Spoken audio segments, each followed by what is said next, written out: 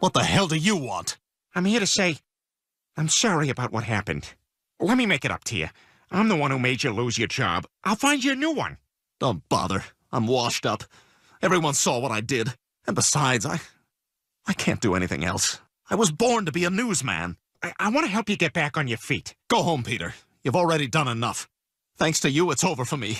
Like Billy Zane. Sorry I let you down, Tom.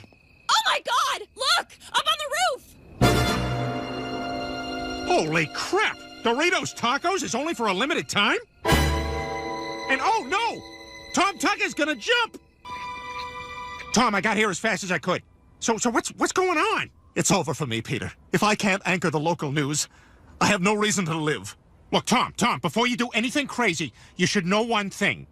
I have that exact same bathrobe. Hey, Tom, the camera's gonna be on you in a second. What the hell are you doing here? What am I doing? Getting an interview with a crazed jumper on the brink of suicide. This is huge! Wait a second. You heard wrong, Dallas. There's a jumper here, but it ain't Tom. It's me. What? That's right. Tom was just trying to talk me down. And if there's a news story here, the only one I'm giving it to is Tom Tucker. Good evening, Quahog. This is Tom Tucker atop a roof where a local crazy person is preparing to end it all. Bonnie, Tom Tucker's back on the news. Oh, here you are. Tom Tucker's back. I know. Tell us, crazy person, why are you doing all this? I'll tell you why.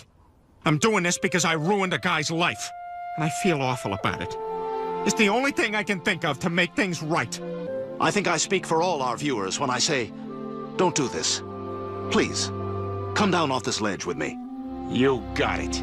If that's what the most trusted newsman in Quahog wants. Ah! Pigeon!